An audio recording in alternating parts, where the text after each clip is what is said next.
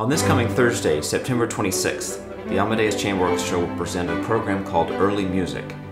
This is a program featuring Romantic and 20th century composers looking back at the time of the Baroque.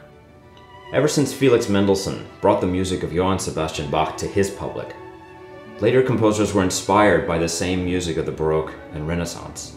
This is one of my favorite pieces to play. It's so satisfying as a string player because it's so well written for strings. It combines romantic harmony with Baroque rhythm.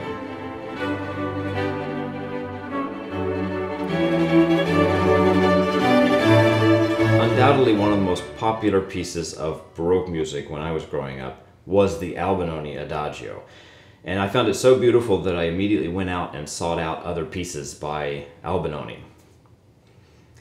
Well, needless to say, I was pretty disappointed because none of Albinoni's actual music sounds anything like this.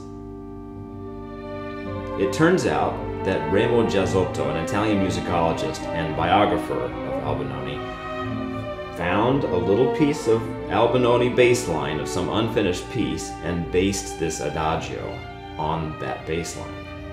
Who knows if it's true? No one ever found this supposedly little bit by Albinoni. But in any case, the piece of music stands on its own and has become world famous.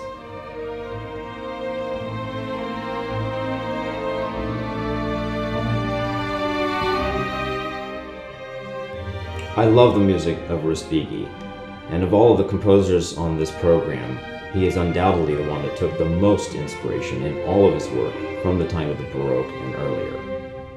He wrote 3 suites called Ancient Airs and Dances.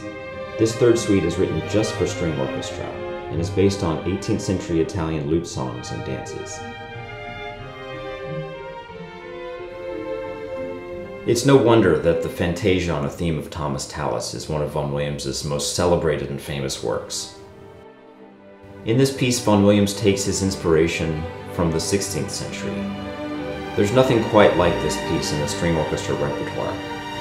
Vaughan Williams writes this for what he calls Orchestra 1 and then Orchestra 2, which acts as commentary and sometimes an echo effect. It's one of those pieces that you can just bathe in. It's just so beautiful.